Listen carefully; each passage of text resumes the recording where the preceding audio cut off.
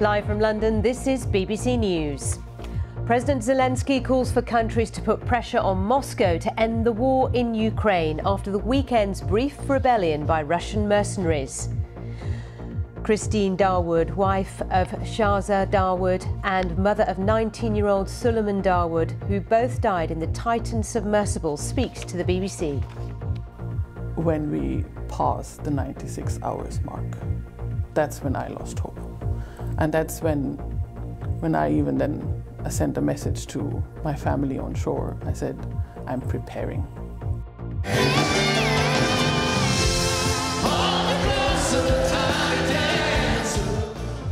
And Sir Elton John brings the sun down on Glastonbury in the final UK show of his farewell tour.